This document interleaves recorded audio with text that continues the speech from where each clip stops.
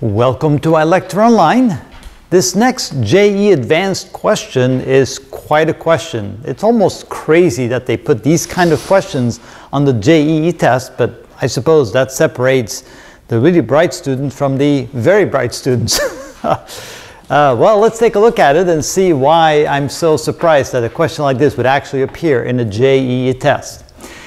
It deals with flow in a pipe, and instead of a fluid, well, it's instead of a liquid, it's a gas flowing through a pipe, and the gas goes through an adiabatic expansion, which means that the volume will not remain constant if the diameter changes. So that complicates things a bit. So when we read the question, it says an ideal gas, and let me highlight some things. So we're dealing with an ideal gas, so we can use the ideal gas equation.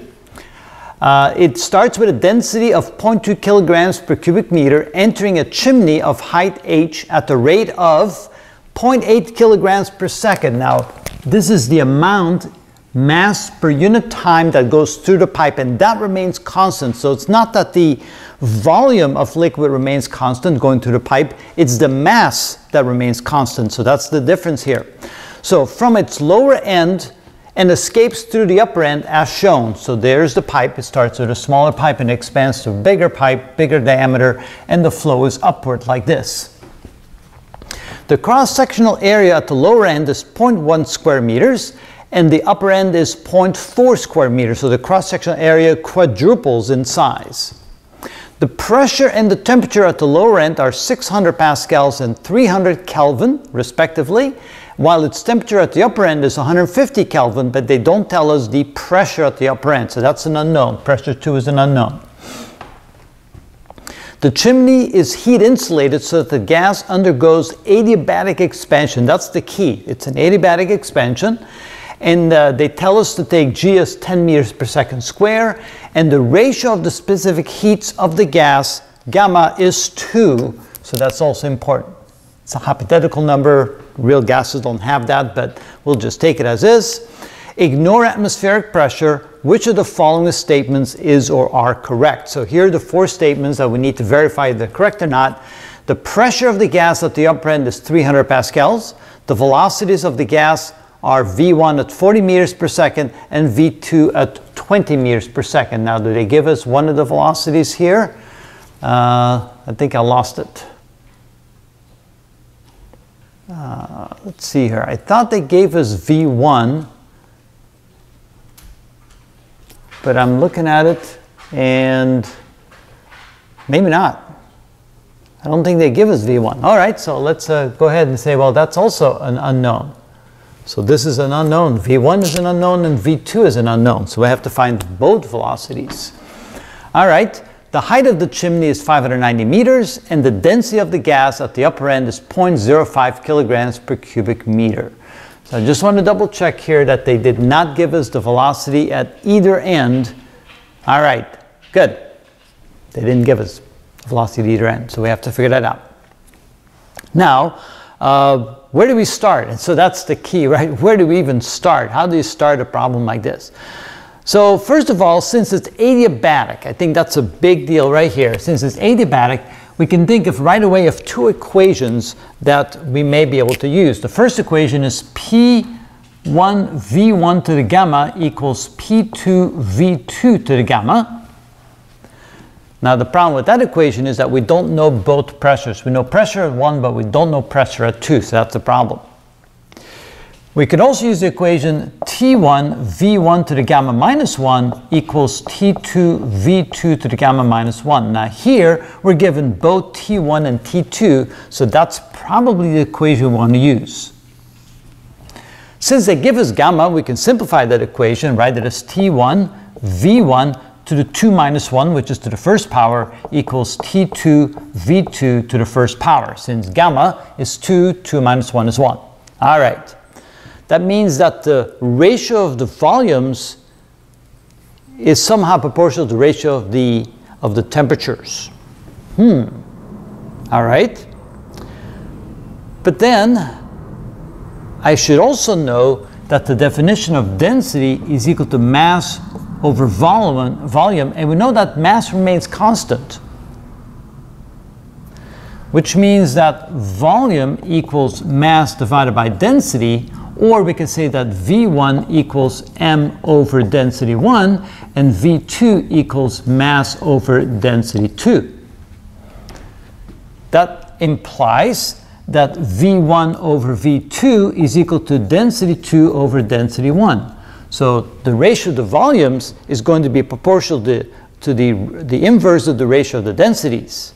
So then I can say here that T1 over T2 is equal to V2 over V1, which is equal to density 1 over density 2.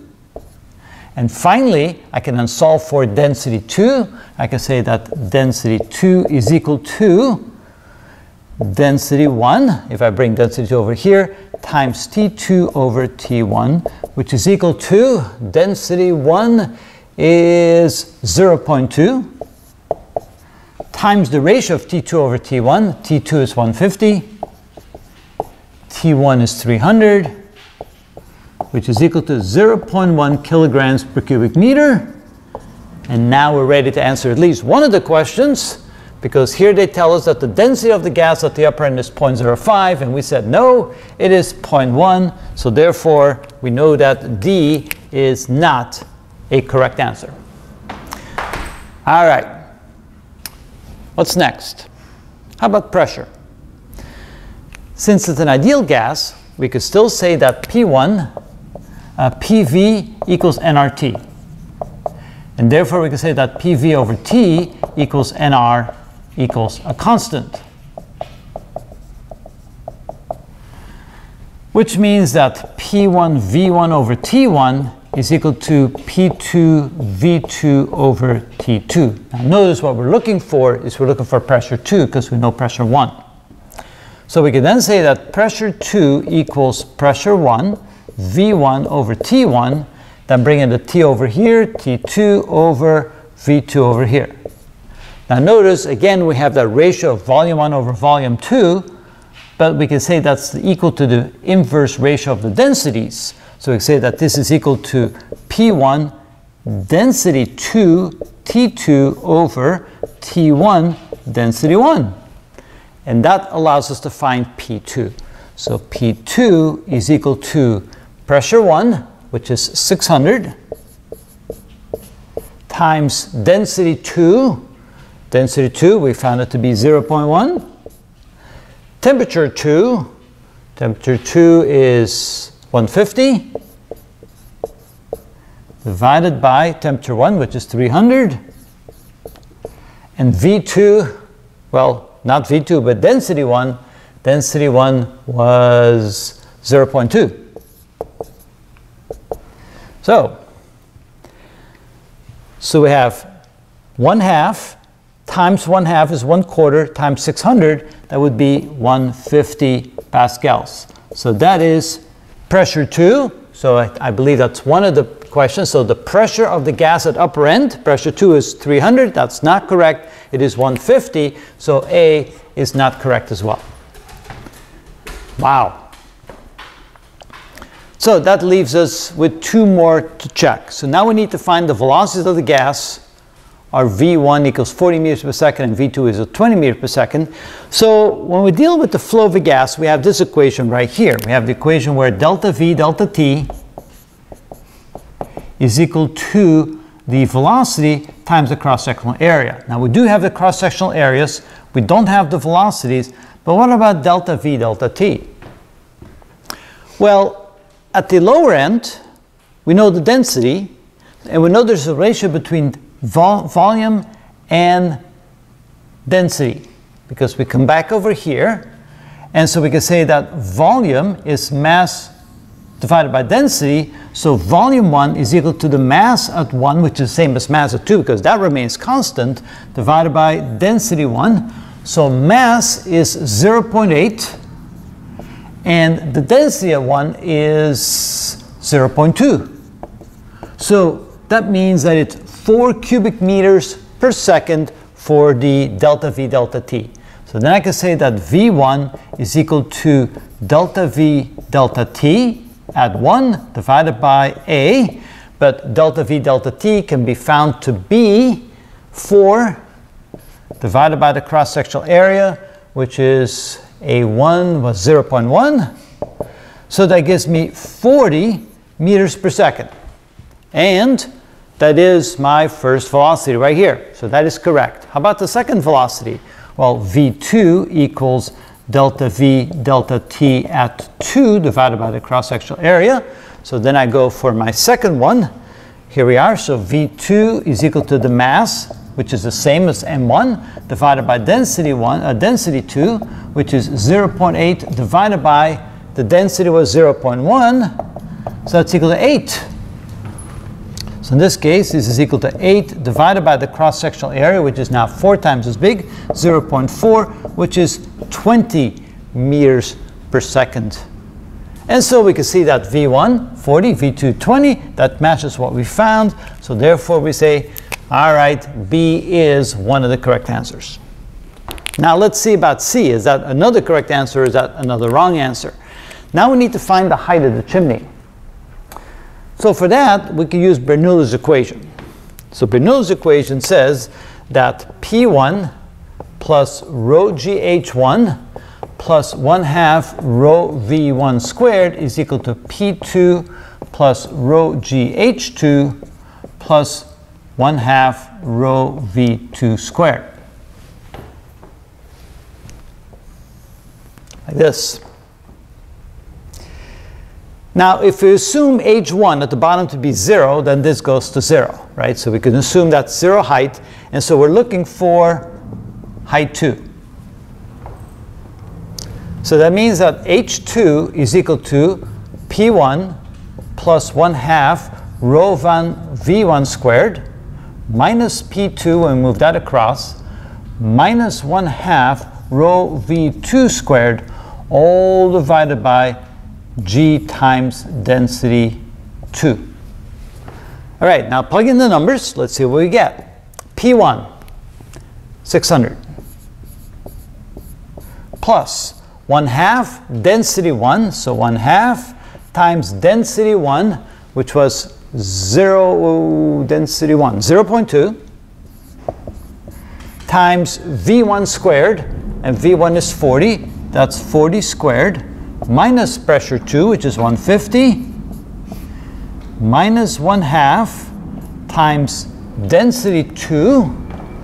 Density 2 was 0.1. And V2 squared, that would be 20 squared. All divided by G, which we're told to take it as 10.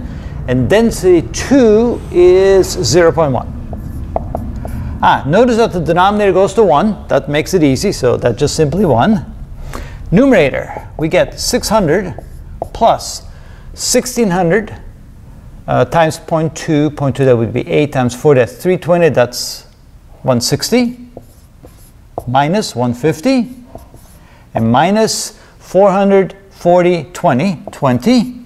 So we get, that is 600 plus 10 minus 20, that's 590. And that number looks familiar because that's what we're looking at right here. So notice that C is also one of the correct answers. Wow. Now you can see why I'm so surprised, because there's 4 different concepts we have to deal with to solve this problem. First, we had to find density 2. And to do that, we use one of these 2 equations right here. I'm tripping over my wire, so I got to be careful here. All right, so one of these 2 equations, because it's an adiabatic expansion, this seems to make most sense because we know T1 and T2. And then for the volume, since gamma is 2, we end up with this equation. And with the ratio of the volumes, we can see that that's equal to the inverse of the ratio of the densities using this equation. So that gives us density 2. To get the pressure, we use PV equals nRT, so we know that P1 V1 over T1 equals P2 V2 over T2.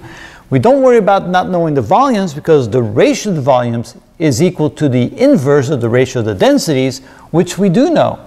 And so from that, we can find pressure 2. Then to find the velocities, we use the concept of the amount of volume per unit time flowing through a pipe is equal to V times A, the velocity times the cross-sectional area. But in this case, we don't know what the delta V delta T is until we solve for it. And so we come back over here, and we can see that the amount of volume going through is equal to the mass divided by the density at that point. The mass remains constant, but the density changes. That changes the amount of volume per unit time that goes through. So for a single second, we can say that it's this much volume over the cross-sectional area for V1, and this much volume over the cross-sectional area for V2. And so those two do match. And finally, we need to use Bernoulli's equation. Notice that we now know all the densities, we know all the pressures, we know all the velocities. We can set H1 equal to 0 as the reference point. H2 is what we're looking for. When we plug in the numbers, we see that it matches the answer they gave us. So that is how we solve this particular problem. For me, when I saw it the first time, it took a little while to figure out where do I even start. And so if you're not sure where to start, right away you pick out some of the key things and you write down some of these key equations, like this equation right here, the density equation. So from that, we're able to solve for one of the unknowns. The PVRT is always correct no matter what the process is in a gas, so we're able to use that equation. This is always true for the flow of a fluid through a pipe, but notice that the delta V delta T may not be constant, which it is for a liquid, but not for a gas. And then finally, Bernoulli's equation, because we're dealing with flow through a pipe. So finding the order in which we had to do that is kind of a tricky thing, and that may take some while to figure out, unfortunately. So when you're time pressed, this would be difficult to do in 3 minutes. The board, you have V2 given. The board, I have what given? V2. No, in the right next to your drawing. You mean right here? No. Go right, no, up, right there. A little bit to the left. Oh, velocity too. Oh yeah, that's also not true, is it? That's also an unknown. Oh, sorry about that. Neither of the velocities were given. For some reason, I thought the velocities were given, but they were not. So